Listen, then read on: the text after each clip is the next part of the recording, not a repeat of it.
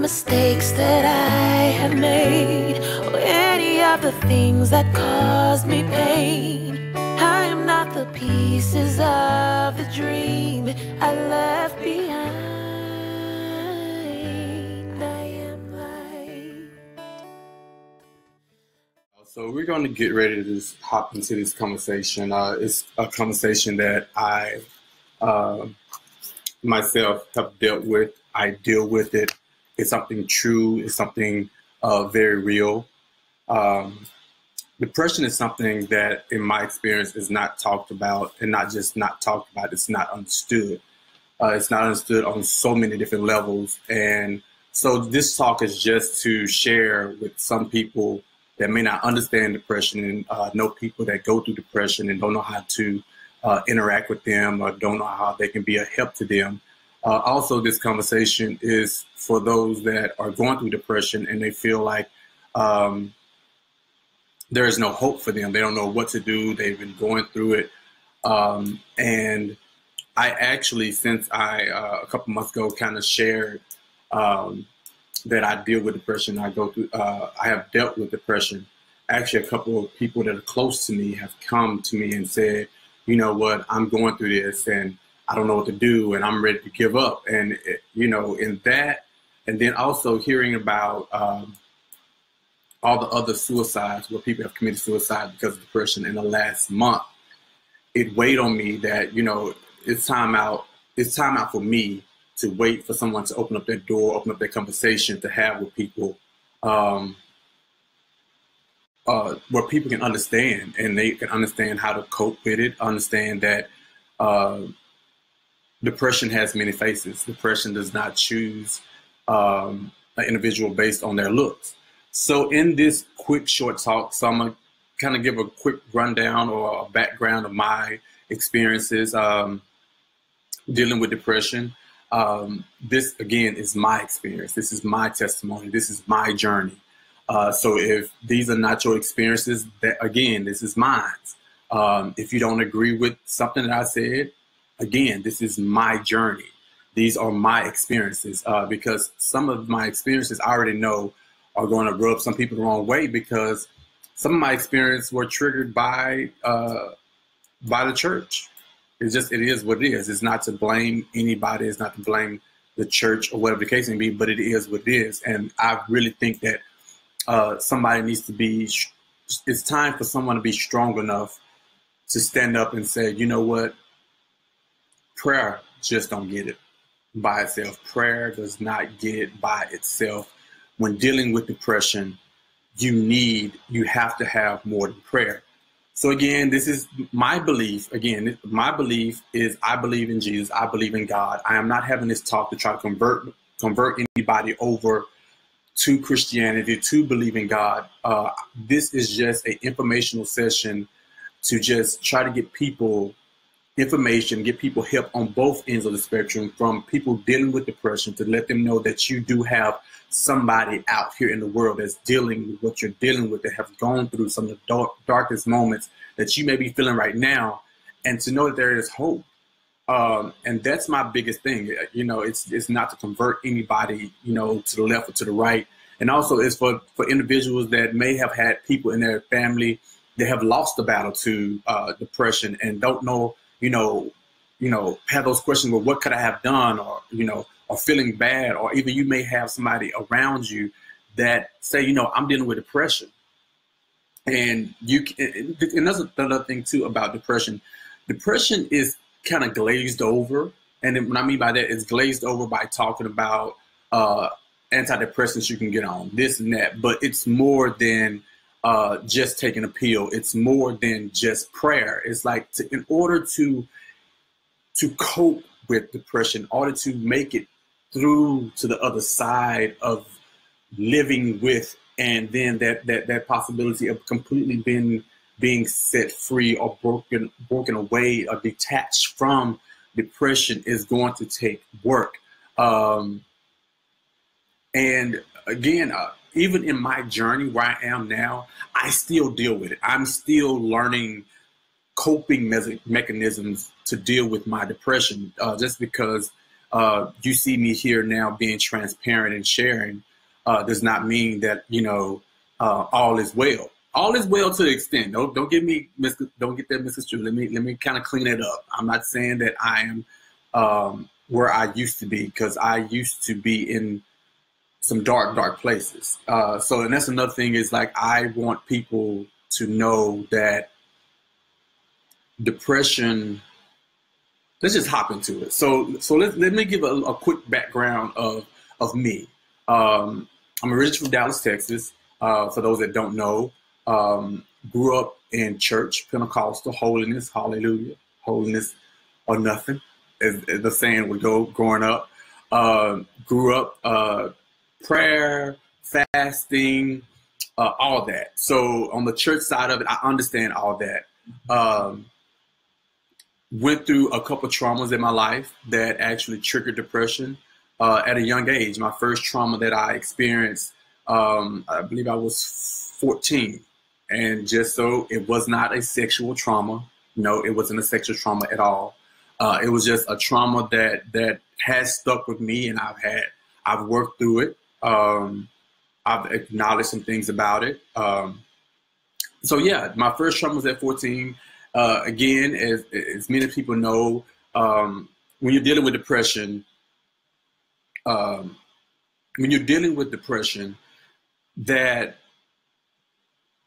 and you grew up in the church, so that's what I'm going with this. So if you're dealing with depression, you grew up in church, 9 times out of 10, you're told that, you just need you need prayer. You need to fast it away. And then also depression growing up, I was taught, or my belief was, that if you're depressed, you're crazy. If you're depressed, again, you're demon possessed. If you're depressed, Black people don't do depression. There's just Black people in the hood, we don't do depression. That was just a saying. Not saying it's true. I'm just saying that was one of the sayings.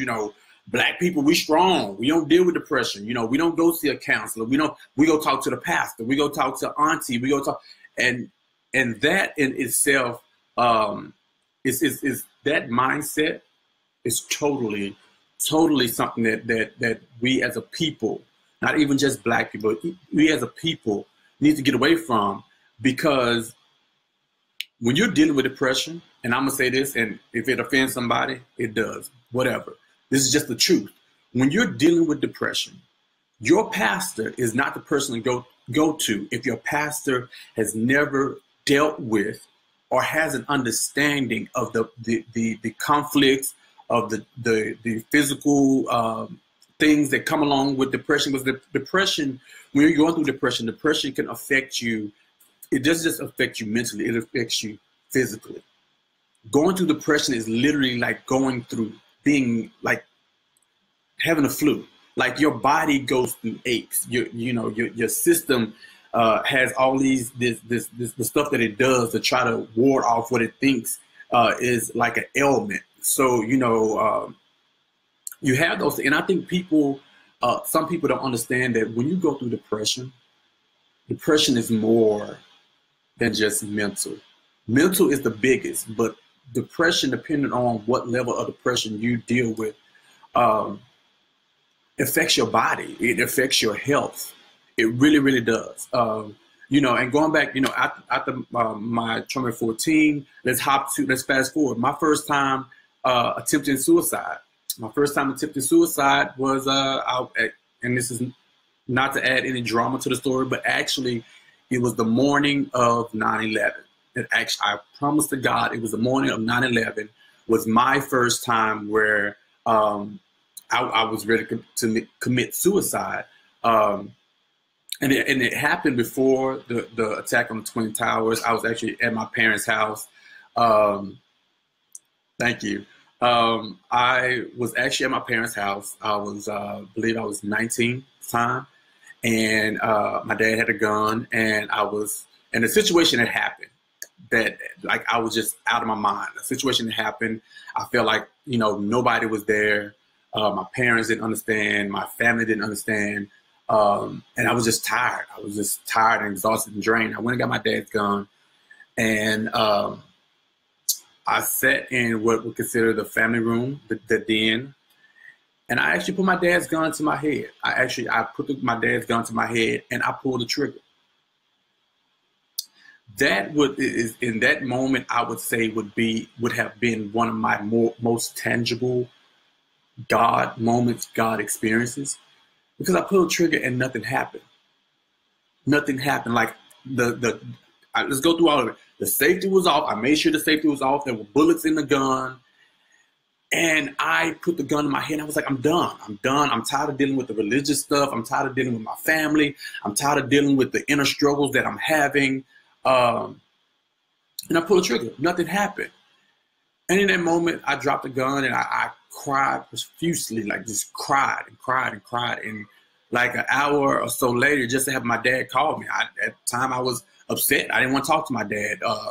But he called back again. I answered the phone, and I answered the phone. And he told me, "Hey, look at the TV," and he was like, "You know, one of the twin towers just got hit." And I'm like, whatever. I don't care. I'm over here dealing with my own issue. I'm over here dealing with my own thing. And so he was like, "No, turn on." So I turned on, and then that whole thing was going on with the event was going to the Twin Towers. Fast forward a couple years later. Was my first time being diagnosed with depression. At that time, I had literally slept 6 months of my life away in my parents' house. In my parents' house. Depression at that time had gotten so bad that it literally affected my body. It affected my body in a way till it affected my heart, and I started having heart issues. And the original thing that took me to the doctor was I was talking to my best friend. Hey, best friend. She's tuned in. And we was talking about, I was like, hey, you know, I'm having this pain. What do you think? And she's like, well, you know, my son kind of went through this and, you know, it sounds like you have a hernia. I'm like, okay, well, I went to the doctor originally to have a hernia checked out. And so in my initial assessment with my doctor, you know, I did the survey and I answered the question. And he was like, you know what? He was like, it's more than just the hernia. He was like, you know, out of these questions that you answered, how you answer them, he was like, you are going through deep depression. And he was like, I'm not a psychiatrist, but I want you to go see a psychiatrist. So I did have a hernia. Also, the heart condition that I had caused me to retain fluid on top of my stomach. So that raised interest with the doctor. Wound up having to go have that checked. And in the process, I was speaking with a psychiatrist for the first time, and in that moment, I just felt like I finally, out of all my life, had somebody to talk to, and so I was just letting it all out. And so at our second appointment, my psychiatrist was like, you know, you need to put me on antidepressants. Again, I grew up in church, so it's like, red flag. We don't do antidepressants. That's not what I was taught. That's not what I believe. Blah blah. So I shied away from that. Fast forward again. I went through another situation where, you know, my heart was going through these things, and I was losing weight, but I was gaining weight in my stomach. And, you know, then there were, you know, people in church that had their own diagnosis at the time. And, you know, at that time I went to actually two very, very influential people at the church I went to at that time, and I expressed what I was going through. And in that moment is when my whole mind, my whole heart shifted about church and church people. Because in that moment of hurt, like I was hurting in so many ways. I was hurting physically. I was hurting emotionally. I didn't know. I was having struggles. Didn't know what to do. You know, I had the belief that I had believed in growing up, that I was taught. And so in that moment, after those conversations with those people, I actually left church, because at that point, I was being not only demonized, but I was also being drugged through the mud by church people, the people that I felt should have understood me because they were so spiritual. You know, hallelujah, I'm in tune with God. And what really got me about that situation was I was like, if you're so in tune with God, why can't you see somebody that's genuine? Because let me tell y'all something. At that time, I was fasting, I was praying, I was seeking the face of God, I was reading my Bible, I had changed my schedule, I had let go as a friend. I was just doing it. God, I need to hear from you. How do I deal with this? How would I deal with this? And I would have days where I would cry because I was like, God, are you not hearing me? God, I don't know what to do. Da, da, da, da, da, da, da. And so in that moment between that, what I was taught was the way you're supposed to live a God life, a saved Christian life, wasn't working. And then people I was going to for advice, they didn't have the advice. They just told me, oh, pray about it. Oh, you just need to pray about it. And you need to believe in God. And it's just like, that pushed me away from church. And fast forward again, I got to the point where I stopped talking to God. The person the being, the entity that had been there for me through my toughest moments, I stopped talking to him because I was taught by the church again that God doesn't hear a sinner's prayer. So if I'm not going to church, if I'm not doing the church schedule, if I'm not doing the church things, and I wouldn't even really, I would consider sinning. I wasn't sinning. I wasn't, going out. I wasn't having sex. I wasn't doing anything. I was just, at that moment in my life, I was just being. Only thing I wasn't doing was I wasn't going to church and I wasn't praying. But I felt in that moment, because I wasn't doing those things, that I was no longer saved. I was no longer a Christian. So therefore, I didn't need to talk to God, because what's the point of me talking to God? Because I've been taught all my life, God does not hear a sinner's prayer. So I went through that. But then all of a sudden one day, the connection that I had, that I grew on my own with God, I felt it slipping away, and that scared me, because it's a feeling of, I don't even know how to describe it, but in that moment, I literally fell on my knees, and I cried because it scared me so, because I didn't know what to do. I was torn. I was like, if I take antidepressants, does that mean I don't believe in God anymore? I'm having a struggle because I have a spirit in me that I can't get out, and so all this is going on in my head. And at the same time, I'm contemplating again, going through suicide. I'm contemplating, and in these moments, to try to give a picture of what was going on in my head, I just wanted to go into a closet, close the door. I didn't want to feel anything. I didn't want to see anybody. I didn't want to be touched. I didn't even want my clothes to touch me. I didn't want to exist. For a moment, I didn't want to die, but I didn't want to exist. I just wanted all the pain, the mental turmoil, the emotional turmoil. Because it's literally when somebody is going through depression, especially deep depression or manic depressive or bipolar, the things that we deal with mentally is the biggest, hardest fight, is the mental fight that you have to push through. And so it's like I was going through I didn't know where to go, but then this is what I did, because I am a God believer. I prayed and I said, God, I'm not, if I have to go back to church, I would rather die. So I told God, I'd rather die. I said, but this is something, I know you for myself. I've felt you. I know you exist. And I said, what I need you to do is I need you to purge me, literally. I told God, I said, God, I need you to take away all the religion out of me, out of my heart, out of mine. And I just want to have a relationship with you. And I said, God, in this moment where I may be being disobedient, I don't know. I said, but in this moment where I refuse to go back to church, I need you to strip me.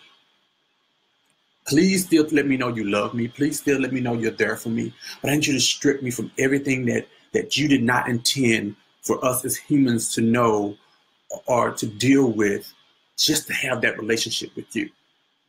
Had that prayer, went through life. That was around about 24.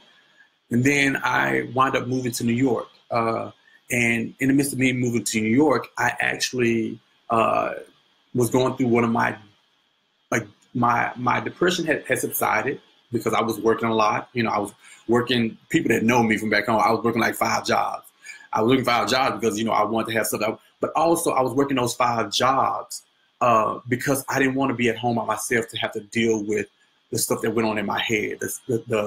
I was so tired of crying and not feeling like I had anybody that really, really understood me, because most of the people that I knew were churchgoers.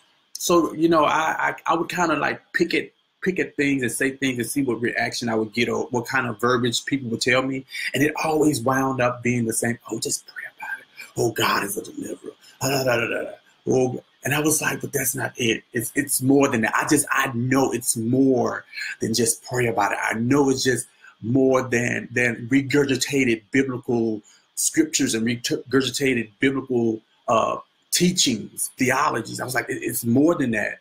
And so I just stopped talking to people, and I would work because I didn't want to be at home again. Because when I was at home by myself, I had to face reality. I had to face my demon, if I should say it like that.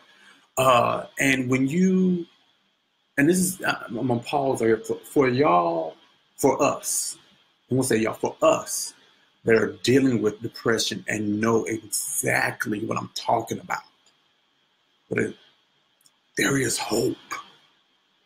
And I say that because I have learned coping mechanisms. I have learned to literally take care of me. I have literally learned to say, I can't help anybody else unless I help myself first.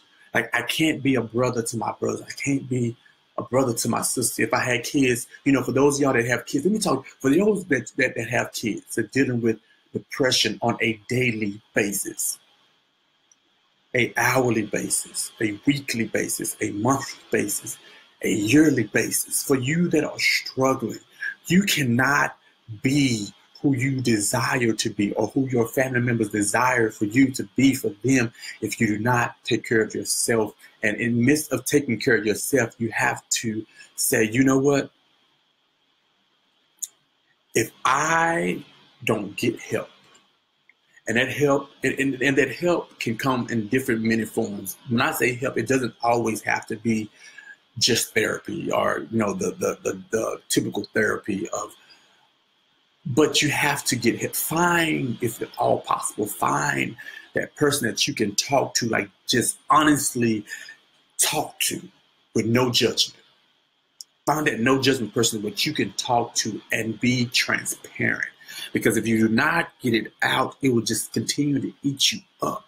And the more it eats you up, the more it pushes you to that brink of suicide. And the more you get to that moment of suicide, you just sit. Because I got to the moments of suicide where I just teetered back and forth, teeter-totters, back and forth, back and forth. And it was just like, is it today? Is it today? Is it today? But you have to take care of yourself. Whatever that, take care of yourself. If it's changing your diet, if it's exercising, and think about this, and that's another thing. People that are not dealing with depression, and the people that are dealing with the people that are not dealing with depression. Let me break this down for you. People that are, you understand this. When you're going through deep depression, you typically don't have energy. Like I used to go to bed tired, wake up tired. Go to bed tired, wake up tired. Like drained, emotionally drained, mentally drained. Like that is what I went through on a daily basis. What I went through on a day. You go to bed drained, you wake up drained. Days I laid in the bed and didn't even want to open my eyes because I didn't even want to see light. There are days where I lay in the bed and I would lay there and I would make myself go back to sleep so I didn't have to deal with the day. There were moments where I would not eat because I was like, it's too much energy for me to get out of bed to go get something to eat. Like that's how depression does you. That's how depression, when you're dealing with it on a repetitive basis, like it gets that hard and it gets that intense, where it's like, if you've never been through it, you can't grasp. For those that do go through it, you understand what I'm saying. You really understand what I'm saying. And to keep going, kind of fast forward a little bit, because again, I don't want to make this, I just want to hop in and give a couple pointers. Wow. You have to, for those that do not deal with depression or don't deal with deep depression on a repetitive basis, if someone tells you they're dealing with depression, you have to listen to them. Don't judge. Get out of your head, whatever you think, oh, well, you do this, you do that, you just want attention. Trust me, when somebody's dealing with depression over daily, and there's when you see somebody or somebody maybe close to you and they're always tired, there is sometimes emotional, and what I mean by emotional, some people, they cry a lot. Some people are just super angry all the time. But again, I'm not here. I'm not diagnosing anybody. I'm just giving pointers. But the thing about it is when somebody says they're depressed, don't demonize them. Get out of your biblical mindset, your biblical teachings, your judgmental ideas. If you don't know what to do, the best thing to do with somebody is to be honest with them. Be like, you know what? I might not be able to understand what you're going through, but how can I help you? Like, you have to, like, no matter what your schedule is like, if that person is that person that you love and you say you love them, you have to be intentional about listening and letting them know, I hear you. I am listening to you. I see you. And if you don't understand, say you don't understand, but be like, you know what? Whatever I can do to help you. If that's simply going to therapy with that person, go to therapy with that person. If that's, hey, let's do some exercises. If they just go to their house and just sit with them and don't even say nothing. If they say, you know what I need somebody right now is somebody just to physically be in my presence. I don't want to talk. I don't want to laugh. I just want to sit. Be that person for them. And that's one tidbit of advice that I can give to those that don't really understand what going through repetitive depression. And there's several different diagnosis of depression. Mine is more of a long-term. I'm not going to say life. I'm going to say long-term. Then you have bipolar. Bipolar actually has two different types of bipolar. So if you want to know, number one, Google different types of depression. And then also you can read a book. It's called the DSM-5 book. I believe I said that right, DSM-5. That gives literally a breakdown of just about every depressive symptom that they're out there. Because you would be surprised of how many different depression categories, I guess is how I should put it. But yeah, if you want to actually literally know more, do that. Google will be your best friend. And I'm telling you something else too. For y'all to say that y'all really love people that you know that may be going through depression, your actions speak louder than words. If that ever meant anything to anybody, people that are that deal with depression on a daily, weekly, hourly basis, yearly basis, what you do means way more than what you say. So you can say all day, I'm this, I'm that. But if your actions don't line up with what you say, it's a lie. We consider it as a lie. We consider it as a disappointment. Another quick thing to hop on. So I'm looking at time. I don't want to hold y'all too long. Another thing is somebody, please do research on what depression is. Please, please, please. Because someone close to me made a statement that it hurt because I know it came from an ignorant place. I didn't let it really affect me, or I didn't really hold on to it. But we was together and we talking, and a church person. He was like, I can't see how somebody's gonna let a demon cause. I ain't letting no demon in hell cause me to commit suicide. And I was like, wow, really?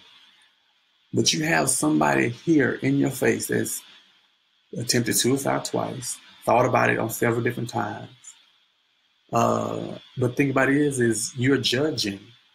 But from me looking at you, you're dealing with depression as well. But the level you're dealing with depression on is that it hinders you from moving forward. It hinders you from doing things that you need to do, and you're stuck. You're stuck where you are. And that stuckness, you keep praying to God. And you feel like God ain't answered, but God already told you to answer. But, because you're dealing with depression and you don't want to admit to your own self that you're dealing with depression. Because, again, depression is demonized. If you're going through depression, you must got a demon in you. Going through depression, you must not be doing something right. What if you're doing everything right and you're still depressed? So please inform yourself on depression, the many levels of depression, not the depression that you see on TV that they diagnose a pill to. It's deeper than that. It's deeper than a pill. Because matter of fact, I had to wind up getting on antidepressants. And when I first got on antidepressants, I actually had to go through 3 trials. The first one, I was totally like, I would be at home just like numb. So I told myself, like, this ain't gonna work. It freaked me out. I was like, nah. Because I would just come and I would find myself just sitting in my living room looking at my wall. And I found myself, I fell asleep and I woke up. And that would be like my whole day. Where I would do that when I first got on my first antidepressant. I was being a daze. I'd be spaced out. I'd be out of it. And I told my doctor, so then they switched me. That one wasn't helping. So then they switched me again and finally got on one that helped. But it's more than that. But then also when I got on my antidepressants, I had to implement other things. And those other things where I had to look at my diet, because your diet and what you eat, like, I'm not a health advocate. I'm not a health coach. So I'm going by what I've experienced, your eating habits actually will, if you're dealing with depression, foods that you eat, certain foods actually do help with depression.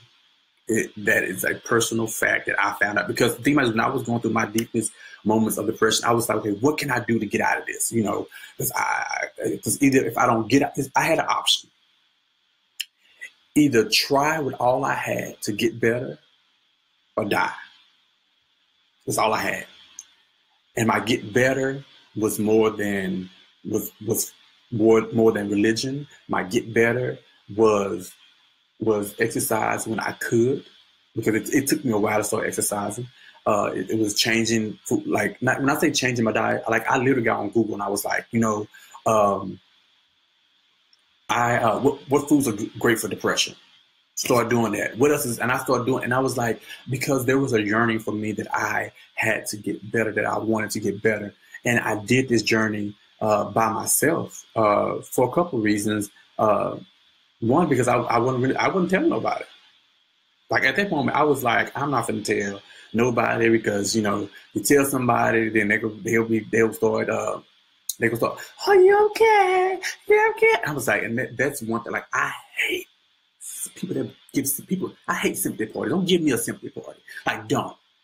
I don't like people. I was like, I didn't want that. I didn't want, like, every time I might get upset. Oh, you must be having a depressive episode. No, I'm just upset because you fucking wrong for what you did. Like, like, so, like, there was so many, like, reasons why. And then also, there were people that I didn't want to seem weak to. That stigma, you're weak if you're depressed. I didn't want to seem weak to people. So I didn't talk about it for a while. I didn't. So what helped me was because I am a believer in God. I really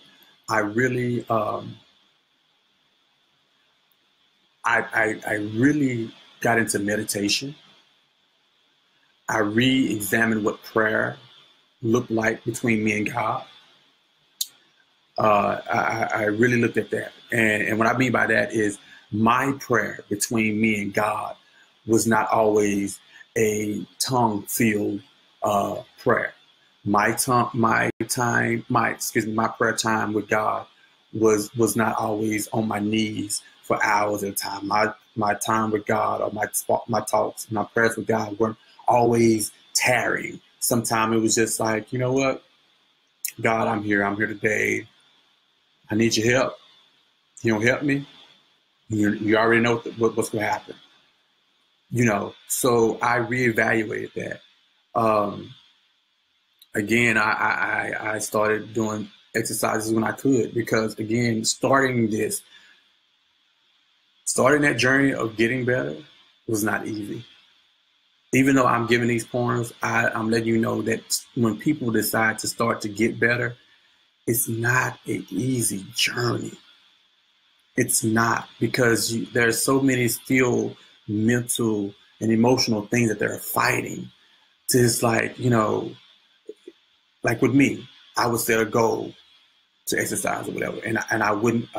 Sometimes I wouldn't make that goal, and that would make me feel even worse, because then I would self-beat myself. You should have did that. I would tell myself stuff like, you supposed to be doing this. You must don't really want to be better because you did. And the thing was, like, I had to learn how to have mercy and compassion for myself. I did, because I was never taught that. I was never told that growing up. We always talk about how God has grace for us, how God is this, how God is loving. But who talks about having grace for yourself? Who talks about having love for yourself?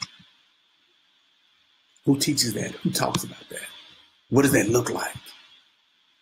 To have love and compassion for your own self. Because how can I get better when I'm beating my own self down internally, mentally, just beating myself down? But I got to that point where one day I was matter of fact, I was in a class, had nothing to do with church. My epiphany came from something. I wasn't even in church, y'all. I had an epiphany. God said, look, learn how to have compassion for yourself. Learn how to have grace for yourself. And that when what that hit me, I really, like, And then just so happened, I went to therapy. I believe that following week or the week after, and my therapist said something that's very, very similar. And he was just giving me general advice, and he was just like, I think that the people need to have more time and patience with their own self. That's what really helps people that's dealing with depression. And I said, oh, okay, Lord, I hear you. Wasn't in church. Wasn't from a church person. Wasn't from the Bible. I'm just saying, and I'm doing. I just, because it's people. I need, especially people that go to church. Please stop making everything as simple as pray about it, read your Bible, fast. It's more than that. If you really want to help people, get that out of your Pray about it. I want you, if you ever prayed about some church people that go to church, my religious people, my devout Christians, Catholic, whoever, pray this prayer.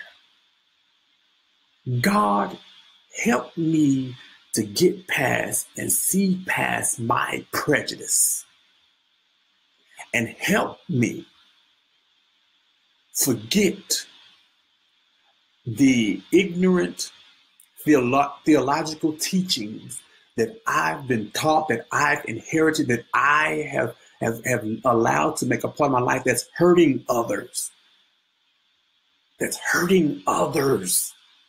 If you really want to help people, stop judging everybody by theological teachings. Stop judging people by what you think or how you see or how you feel they should act and how they should look. If they don't look this way, if they don't act this way, well, you're not really dealing with depression, because, you know, it looks different for everybody. Some people have similarities, but because there's so many different diagnoses of depression looks differently for different people. It does not have a, you know, like the commercial. The commercial tries to give y'all this illusion that, you know, I'm walking around like this. People that know me, and it's so funny. It's people that know me.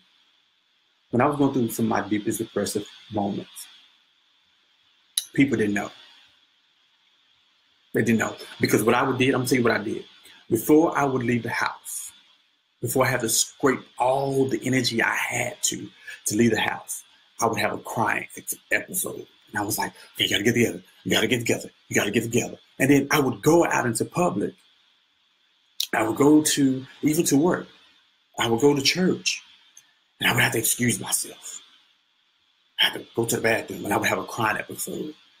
There was a moment when I was in church, and depression was so strong on me that I used moments of worship to have a crying episode. I did. I would use worship for a crying episode. I wasn't really worshiping. I was just like, I got to get down. Ain't nobody gonna know. Ain't nobody know I'm over here struggling. Ain't nobody gonna know I'm over here trying to debate what I'm gonna do when I leave church. Nobody knows that I'm struggling to hear from God, to understand me, to understand this turmoil I'm going through, to understand, you know, the God aspect of it, the natural aspect of it. I'm struggling with things that I've been taught. I'm struggling with trying to let go of things. So it's like I use those moments of worship just to cry, because I was going through mentally in my mind that was crazy.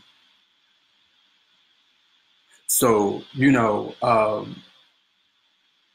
people, well, I'm gonna give this other piece of advice to my people that are dealing with depression, because you will have moments of a burst of energy, or you have a burst of clarity. You have a burst of not being mentally, emotionally in hell. Put it like that. When you have those moments, hold on to those moments so sacredly. Hold on to those moments the way you held on to the moments maybe when your child was first born. Hold on to those moments because those moments will help you if you just hold on to them. When you get that moment of peace, of clarity, hold on to that and take that and build from that and gather from that. In those moments, do your research. In those moments, you know, go out to the park, get some vitamin D. You know, in those moments, do something that you wouldn't normally do. Even if that in those moments, for those people that are going through deep, in those moments where you get that boost, get out of bed. Get out of bed and go brush your teeth. In that moment of energy, in that moment of clarity, in that moment of peace, if you can just say, you know what, in this moment of peace, I'm going to get up and go brush my teeth today. Celebrate that. Hold on to that moment, because when you go through depression and you're constantly going through this moment of mental and emotional hell, and you find that moment of clarity, that moment of peace, my goodness. For those that don't go through it, you wouldn't understand the joy. In those moments, you really understand how precious life can be, how precious certain moments that we take for granted can be. So, I have talked enough. I generally hope that this has been helpful to you all.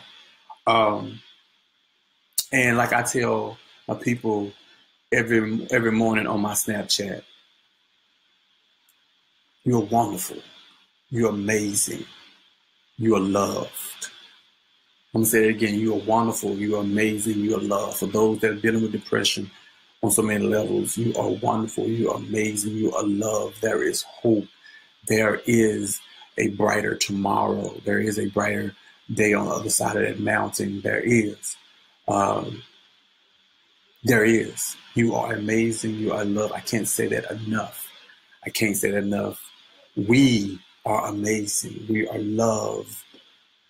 We are worth fighting for. If I want you to look at your own and say, if there was ever anybody to fight for yourself. And if you fight for yourself, then you can fight for your loved ones. Then you can do what you really want to do. So yeah, this is the end of my talk. I was looking up and down because I got 2 cameras going on, so that's why I don't know if y'all noticed that. But yeah, that's just my little spiel. And if anybody have any questions, please feel free to inbox me. Again, I am not a counselor. I'm not a therapist. I just, tell you what I did to cope with certain things. I tell you what I do to cope now. Another thing is, this is true. For people that are going through depression, winter time is maybe like the hardest time for us, because what people don't understand, several things come with depression. The lack of vitamin D actually really does make things worse. Being cold makes things worse, which I didn't know that. I found that from my doctor. That in the wintertime, it's good to keep your head cold, because when your body, you're exuding more energy when your body's trying to keep itself warm. It's pushing out energy. It's pushing out energy to try to keep you warm, man. So yeah, y'all, let's do this. I really, really, really, I pray and hope that this helped somebody. I don't care if it just helped 2 people. I'm happy with that, because again, this is. I just wanted to take a moment and say that there is somebody that's has dealt with what you're going through. And there is hope. There is hope. So yeah, I'm done.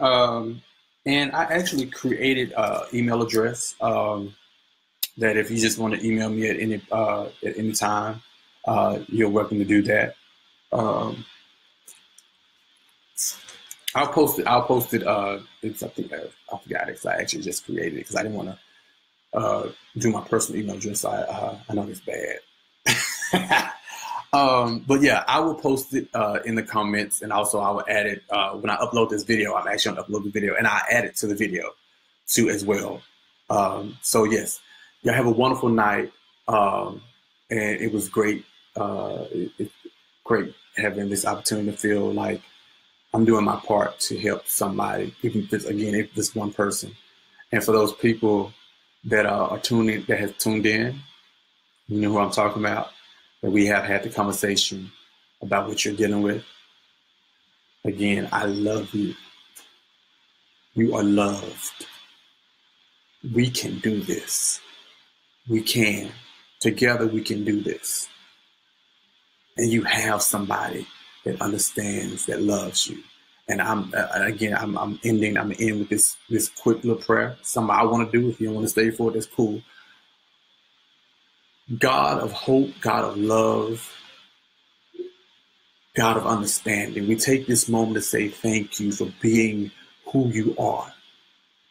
We thank you for allowing us to understand our own personal relationship with you.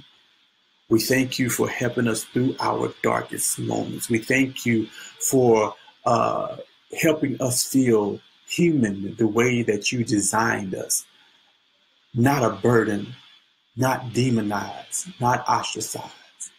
God, we thank you for being there, whispering in our ear in those moments of sadness, of deep depression, those moments of suicide. We thank you for touching us in our heart, touching us in our mind. God, we thank you. We thank you for the strength to be able to keep going. No matter if they keep going, God, is just waking up the next day. No matter what small step that is that we take or we have taken, God, we thank you for being there for us. We thank you for cradling and holding us in those moments when nobody has been around, in those moments when we felt nobody understood. We thank you for those moments. God, in my moment, in my present time, in my present condition, I intercede for my brothers, my sisters, known and unknown across this world that may be looking at this video. God, because I know where I came from, because I know where you have helped me come from. God, touch them the same way. Strengthen them the same way. God, touch their hope that you put inside them, God. God, touch the God inside of them. God, I thank you for being who you are to me. I thank you for being who you are to us as a people, a God of loving, a God of love, God. People, we misunderstand what you mean by love, God. But God, the God of love of everybody, no matter your background, no matter believer or non-believer, no matter of whatever, atheist or not, God, you love us all. No matter what people have misinterpreted and have said and have spewed out of ignorance, you love us all. Rich, poor, mental illness, non-mental illness, LGBTQ. God, you love us all. And God, we thank you. In your name, we should always pray. Amen.